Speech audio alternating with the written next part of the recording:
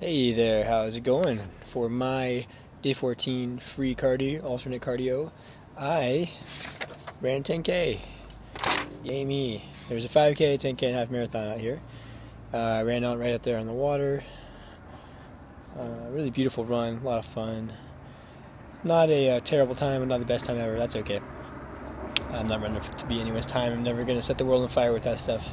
But what I saw a lot of people doing is that they run a 5K, for example, and then of course you hit that line of samples and stands, and they're giving you stuff like RX bar, Health Warrior, dark chocolate, Go macro bar.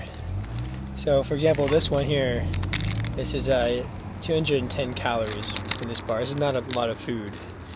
It's probably like maybe 5 bites.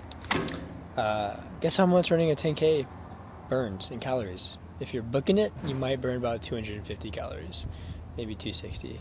If you're walking, which a lot of people were, that's about 180 calories. So you go out there, you hustle, you do your best, then someone gives you one of these to recover, and boom, you've just destroyed any kind of caloric deficit that you built for yourself.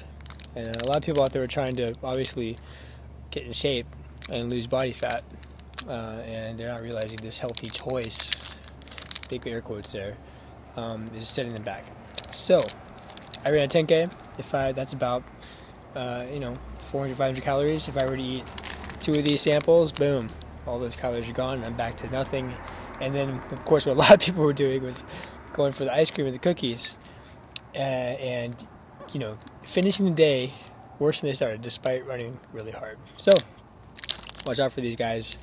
It's much better to eat real food, not processed, healthy junk.